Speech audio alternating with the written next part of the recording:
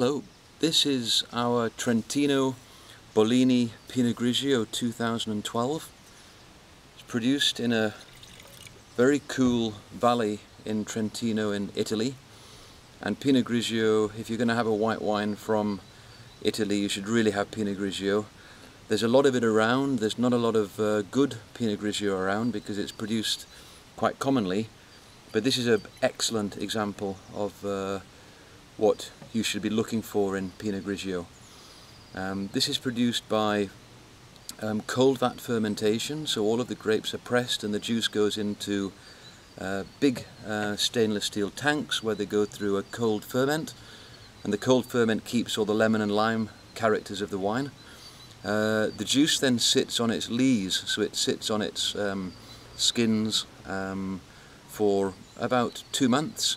And this gives the wine a little bit of richness and character. That has got a beautiful sort of pear charactered lemon and lime nose.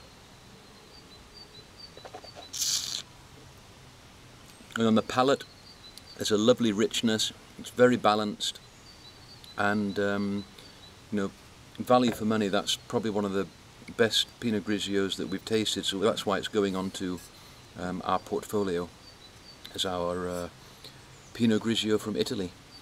That goes very well with seafood, salads, cheeses, and that's available from next week on bradswine.com.